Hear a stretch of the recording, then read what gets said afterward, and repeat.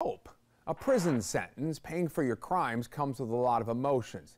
Time and time again, we hear from inmates about the stress of being incarcerated, fearing for their safety, missing their loved ones, isolated from society.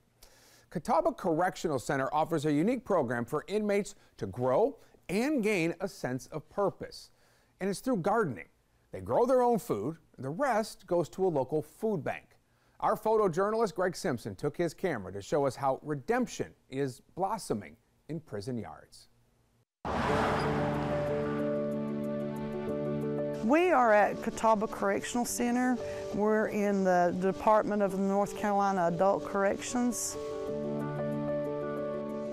We have offenders here, that have committed some crimes, and they've been sentenced. They're minimum custody offenders, so they're nearing their release back out into society.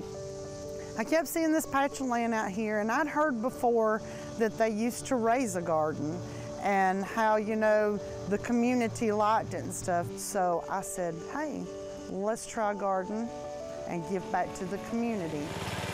I wanted them to see that they could come out here, they could grow a garden and reap the benefits of it and see what it's like to be able to provide not only for others but for themselves too.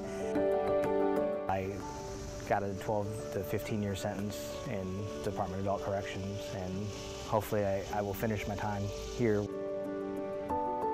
I am 8.5 years into it right now, about 3.5 years left to go.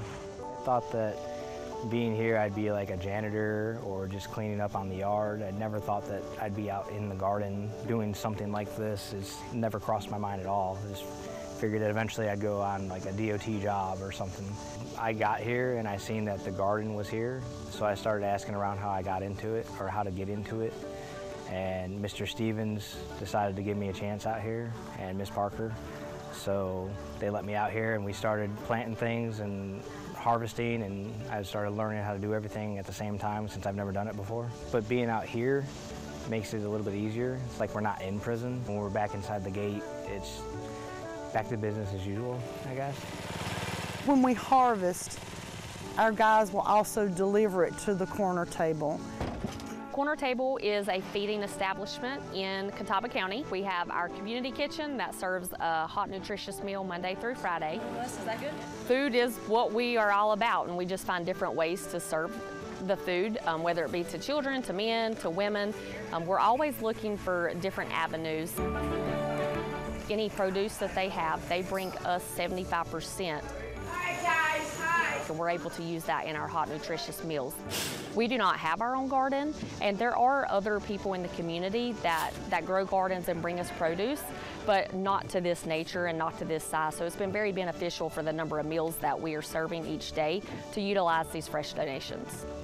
We have donated a little over 13,000 pounds, and they're generally waiting on us, very appreciative of it.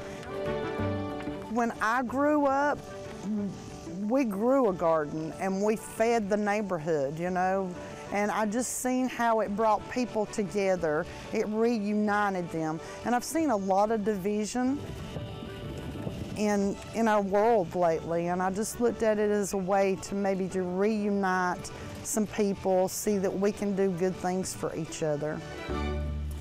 Terrific idea.